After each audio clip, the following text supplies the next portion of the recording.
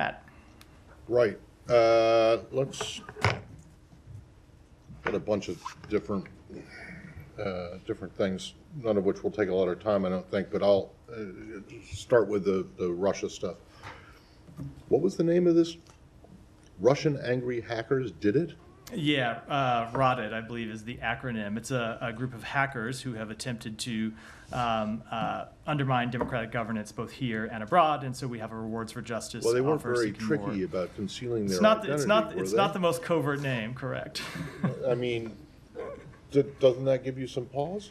I mean, I'm not suggesting that the group doesn't exist or that they stupidly identified themselves. They very much exist, but the point of the Rewards for Justice offer is identifying the name of the group and identifying those individuals who are involved in it and actions they might take are a different thing. And so we are offering this reward for anyone who can bring forth information, and I should make clear, either about their activities or the activities of other similarly situated organizations attempting to undermine our democratic institutions. All right, and then I realize that Visa information is confidential, but I mean, can you give us some idea of how many people? I can't, unfortunately. They are confidential, and I can't give you a number.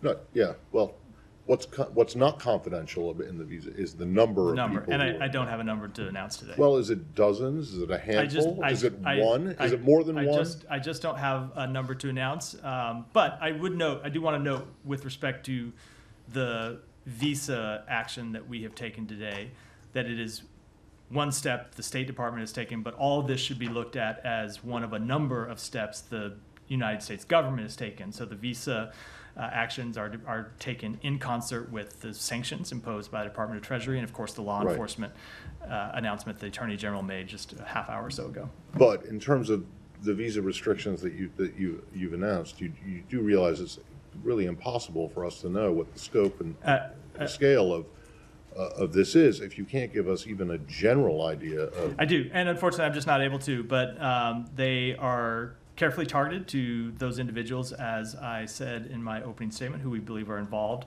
in this activity. And as we've made clear before, these are the types of things that we offer. It is plural, and beyond that, I don't have any further information. Okay. If anyone else has something on this. Yeah.